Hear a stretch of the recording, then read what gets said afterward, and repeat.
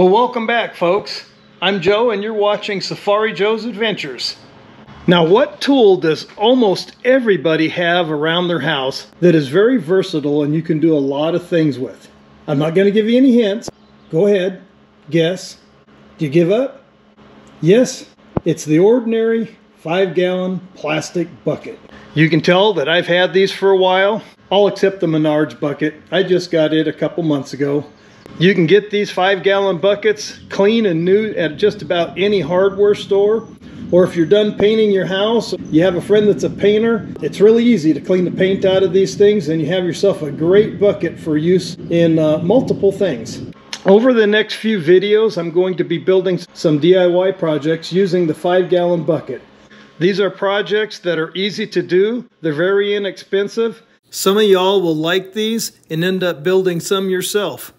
I'm actually loading up the back of my truck today, taking some stuff up to northern Michigan. I'll be heading up there in a couple of days to work on my cabin. I need a couple of little mouse traps, so I'm going to show you a couple of different designs of mouse traps. And just as a disclaimer, these are not my ideas. I've seen these done on YouTube. I've got friends that use both types of these mouse traps that I'm building. They're very good and they're great at catching mice. So I'll show you how to build these things, and you might want to do it yourself if you have issues with mice anywhere. You know, up at my cabin, I keep finding mice in there. It's set for many years, so they pretty much made their own homes in there.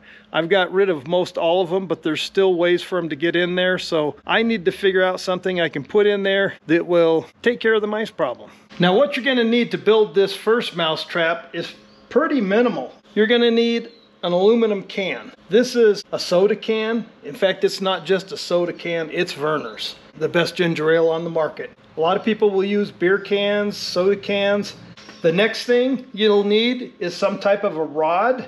This just happens to be a piece of steel that came out of my junk pile. It's nice and straight, round. That'll give the can something to ride on. You'll need the 5-gallon bucket and a couple of drywall screws, or any type of screw will work. You'll need a roll of electrical tape and a couple of small hose clamps. Let's not forget the stick. You need some type of either a 2x4 or a 2x2. This is just a piece of aspen I made a walking stick out of quite a few years ago out elk hunting, and this will be used as a ramp. The idea is to drill a hole through the center of the can so it sits on this shaft and will turn. You can drill this hole, but there's really no good way to drill a hole through the center here, because if you do, it's going to be about half in this hole that's actually put in there to drink this soda. So I did something a little bit different. Didn't get it all on film. I'll just show you what I did. This here's the can I drilled out last night. So this shaft goes through. And what I did, I know, the back side of this looks like the bottom side of this. And the reason that does is because I took another can and I took a pair of snips, went all the way around this, and then I ground this down on my bench grinder here. So just the bottom of this was in here, and it fits right over that lip on the top. So I took and put some JB Weld around this, set that on, and then used a couple of clamps to clamp that. And this morning, it's good. It just looks like you have a can with two bottoms. Now it's absolutely perfect.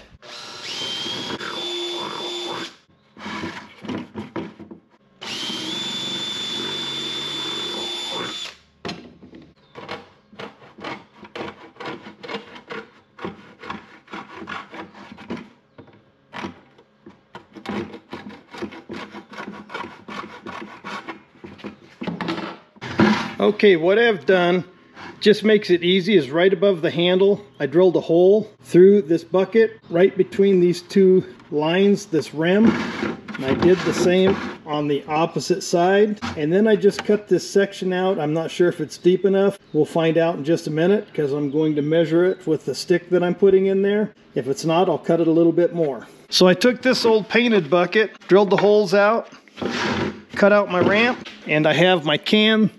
This will go right through the center. Rolls perfectly. Now this will be used as a ramp for those nasty little critters to get off the ground and up onto the top of the trap when it's done.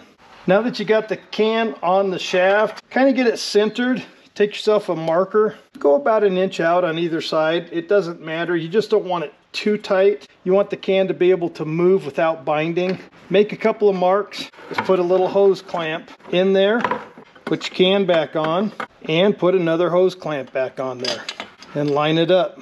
You can see looking down in the top of the bucket, I've got a loose hose clamp on both sides. What I'm going to do is on each one of these marks, I'm going to tighten down the hose clamp.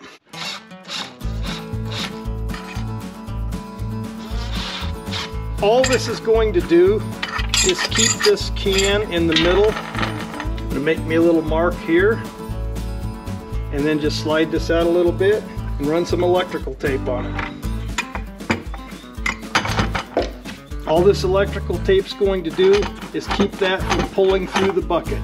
And again, you do want a little bit of movement on here and on here. You just don't want anything to end up binding at some point in time. So we'll find that sweet spot there.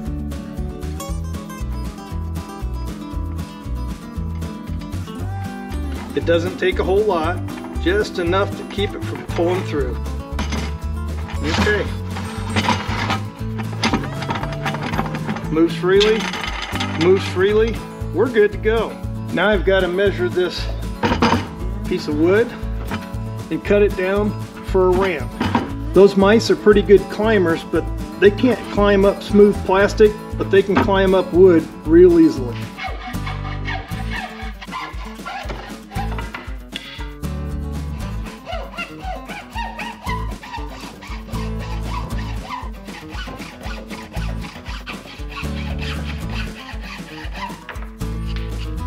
Now I cut an angle at each end of this on the opposite side. You don't have to over-engineer these things. Mice are really not that smart. Just an old bad habit of mine, so I did it. I like to leave it just a hair above the can, not a whole lot. They got a nice little flat platform. They can reach out and stretch, get over there by the food, jump up on there, and go for the old log roll. Now I'm just looking for placement of the screws, so I'm going to put myself a mark on the bottom here.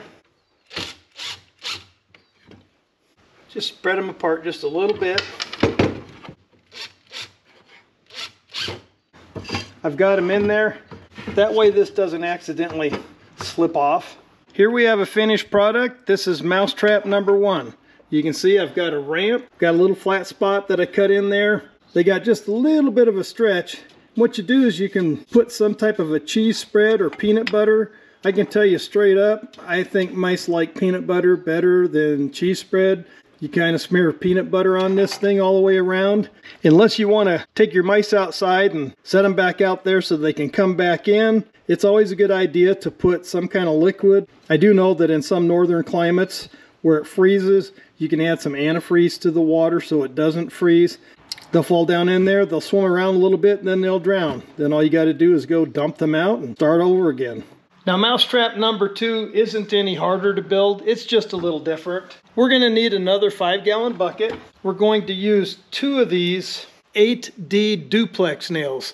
These are going to be hinge pins. And then just a couple of small, I don't know what size these are, I think they're number 8s, Phillips head screw with a little nut on them. And the last thing is this. It looks like cardboard, but it's made out of plastic. I'm going to build a trap door out of this. This trap door will be on hinges so that when it's overweighted on one side, it will swing down and drop the mouse into the bucket. Now, believe it or not, you can go on Amazon and buy something similar to this. It's about $9 to $10 for one.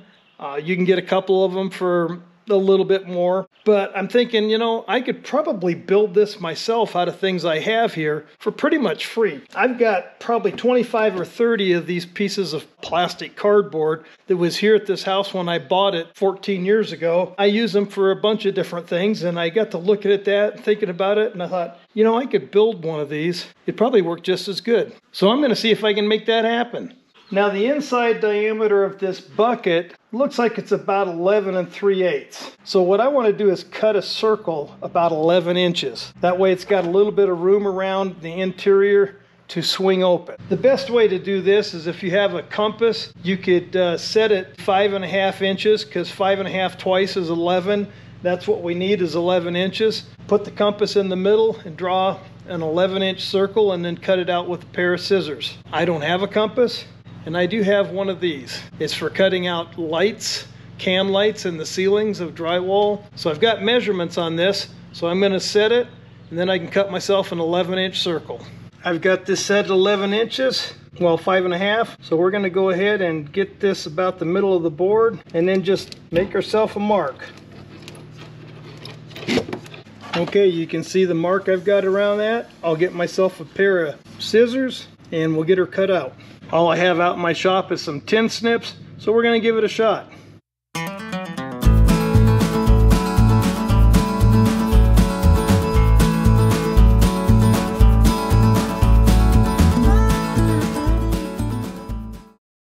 We've got the trap door cut out and ready to install. As far as hole placement, I like to do what I did on the other bucket. These handles are centered on the bucket. Instead of having to measure and try to find true center, just come straight up from where these handles hook into the bucket. And again, we want to be just above this second ring right here. The drill bit you want to use should be the next size bigger than the diameter of your nail. Drill a hole there, turn it around. Now what you want to do on this, you see the center hole, follow that across, find the hole that corresponds with it in the cardboard. We're looking about right here. Same thing right about here. Okay, it looks like we're good. That's exactly what we're looking for. Now in order to make this work, the mouse has to be able to walk out on this and be stable. What we're going to do is drill 2 more holes. What you want to do first is determine which side you're going to set the ramp on. I think I'm going to put the ramp on this side. When the mouse comes on and walks across, I want it to be able to dump the mouse in, but not flip over. In order to prevent that, I'm going to take and drill a hole right underneath this to stop it from going down on this side. So I'll take my drill bit and I'll put it right under this line, right in the center, and drill a hole. And we will insert one of these screws. Now this side is solid, so the mouse can come on here, come across. When he crosses the center line, he goes down. But again, we don't want this flipping over like that, so we're going to have to add another screw to it to keep that from flipping over. What we're going to do is on top over here, put another screw so it doesn't go past the center line this way. So it'll come back on its own.